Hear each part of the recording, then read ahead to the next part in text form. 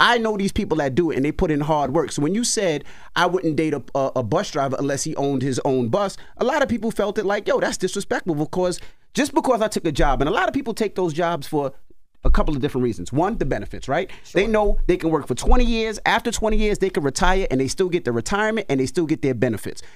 All right, let's get to it. So we have Umar Johnson, Dr. Umar Johnson, back at it again. This time he's at odds with a lady by the name of Eboni K. Williams.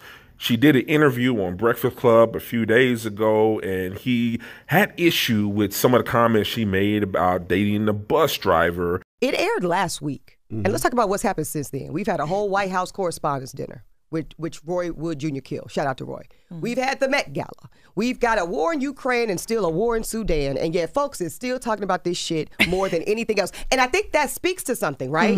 I think it speaks to the insatiable nature of the fact that we've got to have this conversation as black men and women. And we talking about the black family structure and black wealth building. And all of those are tenets that are tethered to why this has hit such a nerve. Okay, so the plot thickens because apparently, even though she's talking all this uplifting black men, before she got to the bus driver thing, she was talking about empowerment, black wealth, ownership, and all of that. But DJ Envy jumped in with a comment on behalf of working class people, which is an ideal of how we feel about the situation when you're trying to give us game. But when we're looking at you, it ain't exactly what we see is what you're saying. It's like you talk about all this about lifting a brother up and lifting this up and white supremacy and what you do for our people. And then the first thing the brother said was, but your fiance was white. And I'm sitting there like, how do you talk about how much you're uplifting and how much you're going for black people, but that's not necessarily what you're even looking for?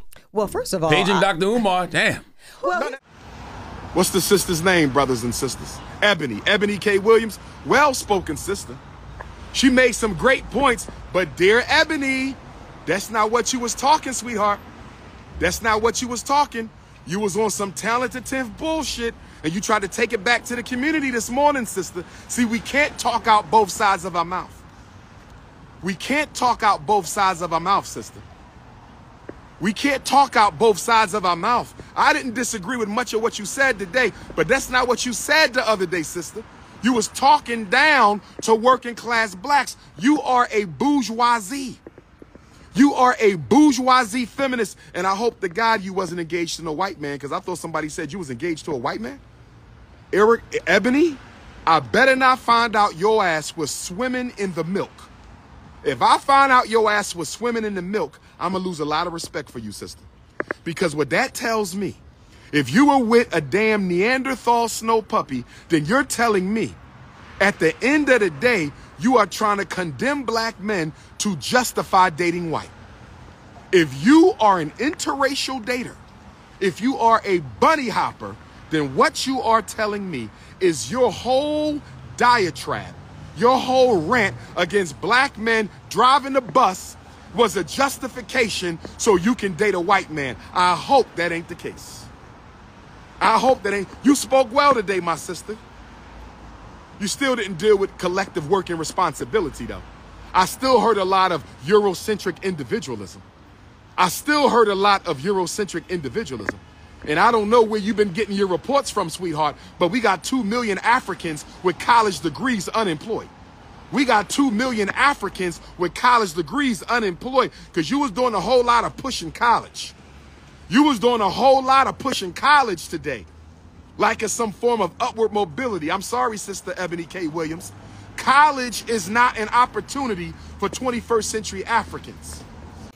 There it is. Umar Johnson weighs in. So I kind of agree with Umar Johnson. She has some interesting points too. But first of all, this is what I'm saying. So college is not an opportunity for 21st century African American people because there's a lot of people with college degrees and can't get by and working mediocre regular jobs. And even assuming that you go to college for something that you're not getting mountains of debt and coming out making less than that, which is often the case these days. I believe in black wealth and building, you know, you're building up the black man and building up the community and all of that. But at the same time, back to what Umar Johnson was saying is that you can't talk out of both sides of your mouth because you're talking about black empowerment, but you're dating other people specifically white people. So you can date whoever you want to date, but at the end of the day, it's difficult for people can take face value for what you're saying of building a community when you're not even building black communities with black kids in your own household. So it's kind of difficult for people to follow you. I feel for them because the bus drivers and the average person are what keeps these lights on here on the Breakfast Club. That's right. They keep me booking shows. Nobody is saying, okay, first of all, this is not about you booking shows. I'm just telling you how I feel. So when you shit on the people that first ride of all, with me, Envy, you're dead ass wrong for framing it as me shitting on them. You don't think I was shitting on them? I know it. First of all, I know it wasn't. I think what you're saying right now is irresponsible. I think what you're saying is irresponsible. Do you listen to the calls, how people feel? I think what you are framing right now in this moment is highly irresponsible. How? Because if you listen, I'm going to tell you.